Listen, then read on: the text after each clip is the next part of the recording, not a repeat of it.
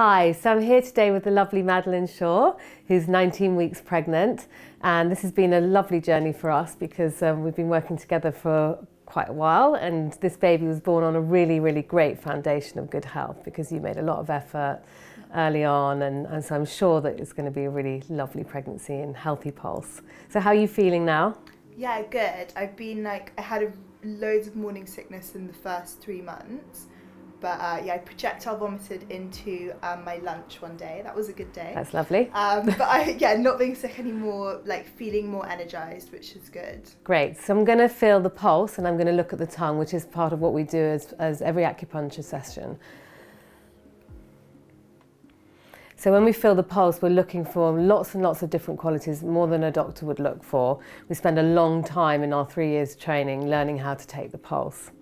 That feels like a really lovely pregnancy pulse to me. Oh, good. And let's have a look at your tongue. Okay, and underneath?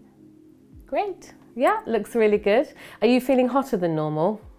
Yeah, I definitely get quite warm. Yeah. Especially in the night when I'm sleeping, I wake up and then I'm suddenly get the duvet off. Yeah, I can definitely see that from the tongue, that there's like a little bit of heat, but that's normal in pregnancy.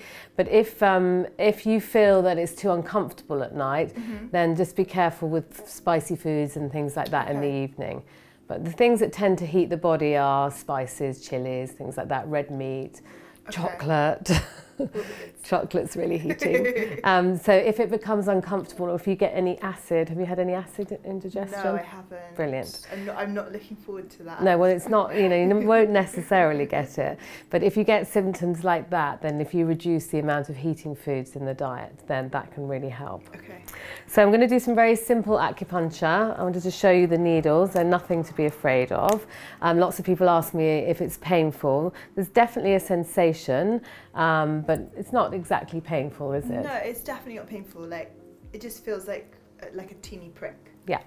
And they're very thin, the needles. They're hair thin. And we only use them once and then we throw them away. So they all come in sterile packaging like that. And then we locate the point. So I'm going to use this point here on the leg. This is a really amazing point for your energy and also really good for your digestion as well. Because it's obviously really important what we eat, but it's really important how well we digest food as well. So take a deep breath in and out. How was that? Yeah, I didn't even feel anything. Yeah, great. You're a pro. And is it the same on both sides? Yep, this one is. There are some points that we use that you use one on one side, one point on one side and one on another, but for this point. And this point is amazing. It's called stomach 36, and in the textbooks there's about 4 pages describing what it's used for, so it's one of the most widely used points in the body. I'm going to take a little bit of heat out of the body as well. Be interesting to see how hot you feel tonight after you've had this session. Not that I'm particularly worried about it, but when we do acupuncture, we're looking for just a slight imbalance. So it's just about bringing the body back into normal function. So there's a lovely point here. It's actually one of my favourite points. It's called large intestine 11. So take a deep breath in and out. So typically during pregnancy, I would use less needles than I would at normal time because the body responds really quickly.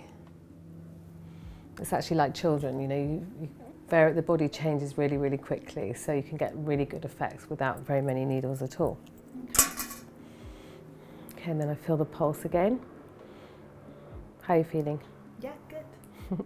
So normally I'd leave the needles in for about 20 minutes, half an hour. And often in an acupuncture session, I would give lifestyle advice as well, so dietary advice, and ask about sleep and things like that. In the initial consultation, remember we spend quite a long time speaking, but I know Madeleine really well, so we can get there really easily. Good. So then I'd leave her to rest, and then I'd come back at the end of the session and I'd take the needles out and feel the pulse again. Please do subscribe to my channel, and if you have any questions, please do put them down below because I will be answering them all.